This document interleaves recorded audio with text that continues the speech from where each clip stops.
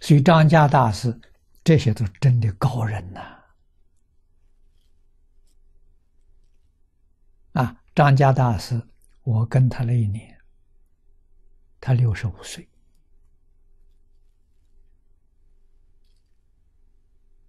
我26岁，他65岁。也都是祖父辈的人。我出家这个行业是他老人家给我决定的，我听话，他叫我出家，叫我学释迦牟尼佛。第一部给我看的书是释迦方志、释迦谱，这是什么？释迦牟尼佛的传记，告诉我你要学佛，要认识释迦牟尼佛，你才不会走错路。这个话说的非常有道理。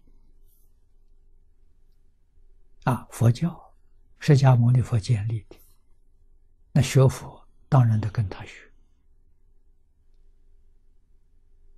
如果这个方向目标跟他相违背，那就错了，完全错了释迦牟尼佛开悟之后，30岁开悟，就开始教学。他是王子，舍弃王位，一生是个什么身份呢？老师的身份。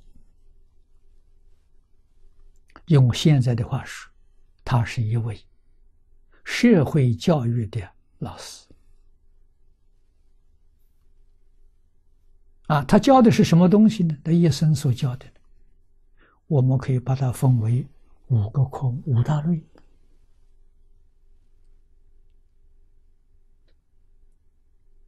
49年前面20年偏重在伦理、道德、因果，那是济世的教育。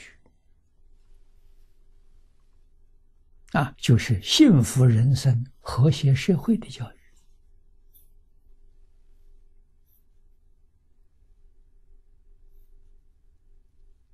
前面20年，后面29年，那是高等教育。那用现在的话来说，高等哲学、高等科学。我跟方东梅先生学哲学，他为我讲一部哲学概论，最后一个单元是佛经哲学。所以我进入佛门是从哲学入门的。老师告诉我，释迦牟尼是世界上最伟大的哲学家。佛经哲学是全世界哲学的最高峰，学佛是人生最高的享受。我是这样把从前那个误会化解了，接受经典的教学。我不是个迷信的人，不是什么人给我说话我就很容易听的人，我是听其言要观其行。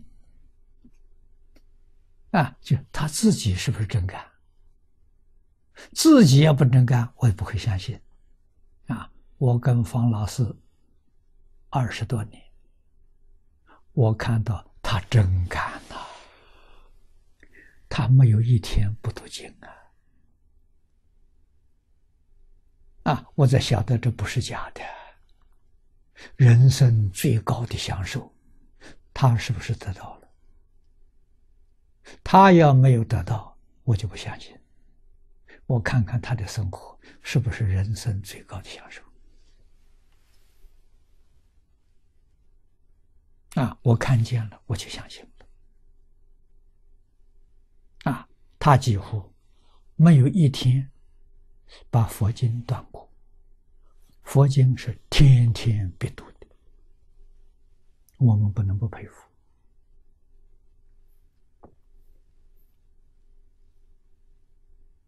这是个哲学家，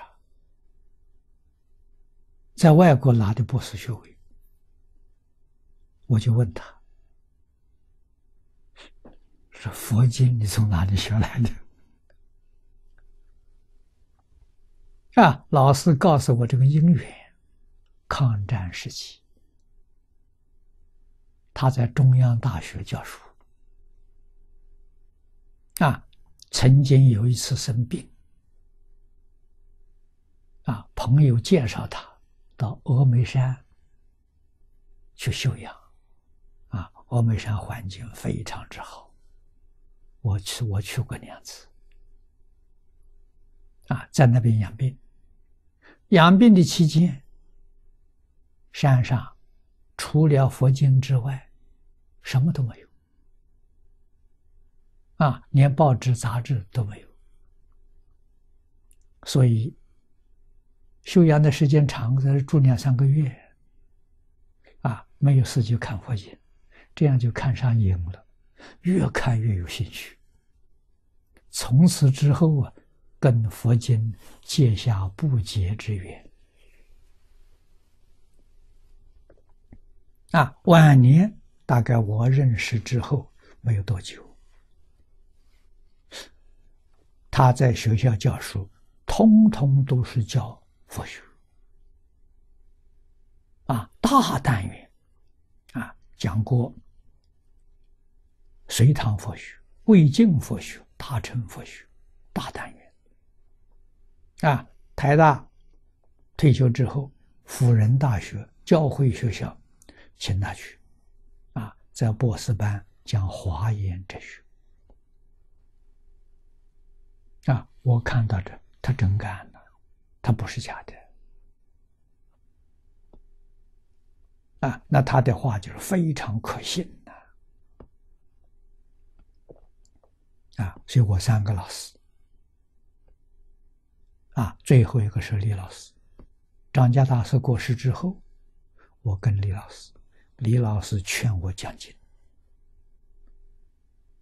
所以上台讲经是李老师促成的。